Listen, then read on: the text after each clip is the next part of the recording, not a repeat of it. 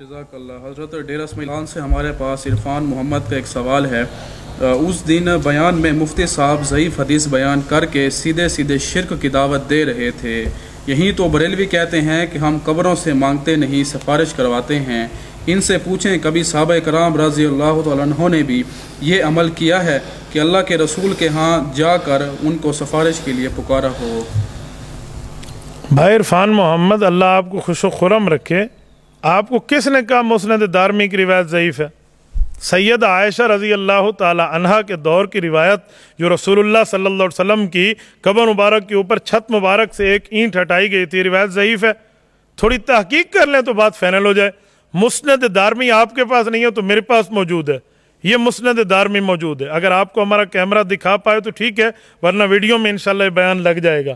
یہ مسند دارمی ہے، اس کی جلد نمبر 1 ہے، صفحہ نمبر 56 ہے، باب نمبر 15 ہے، حدیث نمبر 92 ہے، اس کے اوپر پوری تفصیل موجود ہے۔